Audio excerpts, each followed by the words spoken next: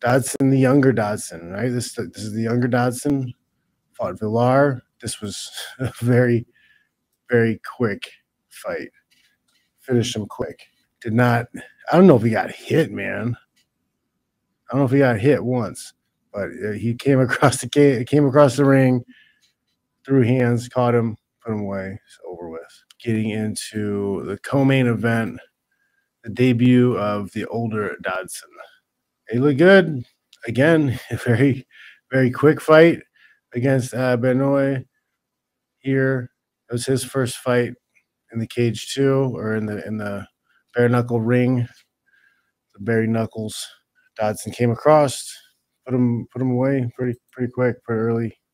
It's interesting to see guys make that crossover. It's a different type of fighting, man. You can just see how people react differently when they get hit. There was one of those earlier fights.